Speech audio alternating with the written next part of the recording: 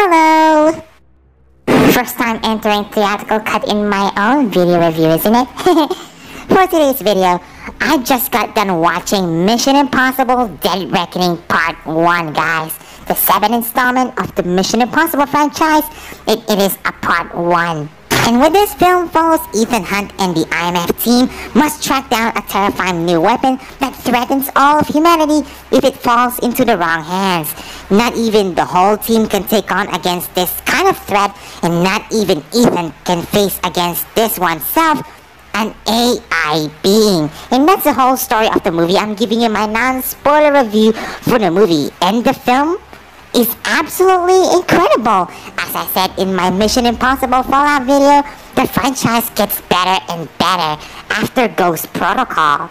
You know, before Dead Reckoning Part 1 comes out in theaters, I was worried that this franchise will go out jumping the shark. But thanks to Christopher McQuarrie's amazing directing and excellent storytelling, they did not whatsoever and just keeps getting better and better. But I'm not ready to say this is the best Mission Impossible movie yet, because I would like to see how Part 2 plays out. But in a lot of different ways. If Part 2 is the best finale, if they come out with a good reception, I think Part 1 is such a great setup for the Part 2. Maybe we'll start making Part 2 in future projects. Because I would say Dead Reckoning Part 1 is such an amazing film that I think you should definitely go see it. And yes, I have no words of watching whatever I've seen that film. It is absolutely worth watching. It's one of the best action movies of all time, alongside John Wick Chapter 4. So let's rate this movie.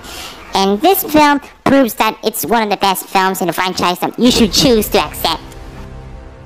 Okay, so for Mission Impossible Dead Reckoning Part 1, I'm giving the action 4.5 stars. The action itself is the major reason why the film is so enjoyable.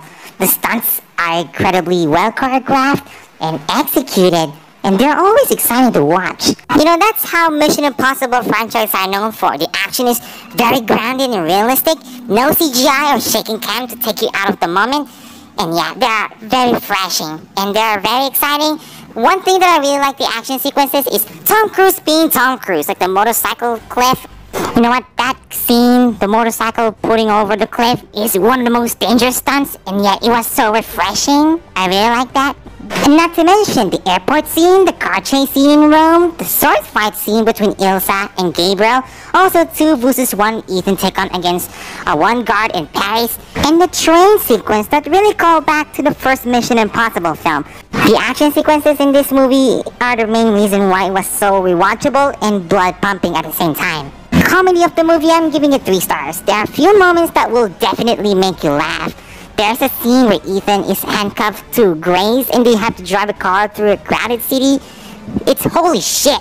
And also Benji, I love that dude. He deserves a spotlight. The story of the movie, I'm giving it 4 stars. It's amazing. A very ambitious story that tries to do a lot of things. It introduces new characters, explores Ethan Hunt's past, and sets up a major future for the Part 2. It's not convoluted, but it's not perfect because I don't like the way that, spoiler alert, Ilsa Faust dies. Suspense of the movie? Come on, no question. It's top-notch, full of edge-of-your-seat moments that will keep you guessing until the very end.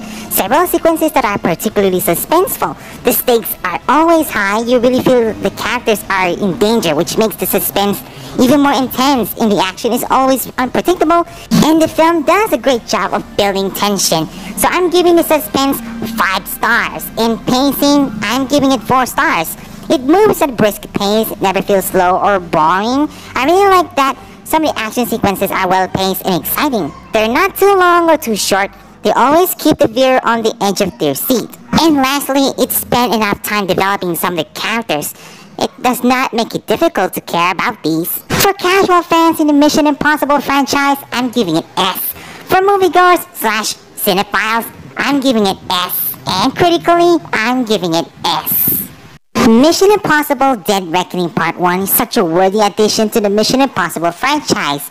I'm super excited for the Part 2 and see how it plays out. If it's gonna be the best finale, I will be very satisfied. So as for now, Part 1 is a great film. Some action sequences are really iconic. Tom Cruise is clearly still in peak physical form, and he brings his usual level of commitment to the role. And you got some amazing storytelling, great pacing, thanks to Christopher McQuarrie. Well, it's not perfect because I don't like the way the second act plays out, but in a lot of different ways, I think it's the new great Mission Impossible film.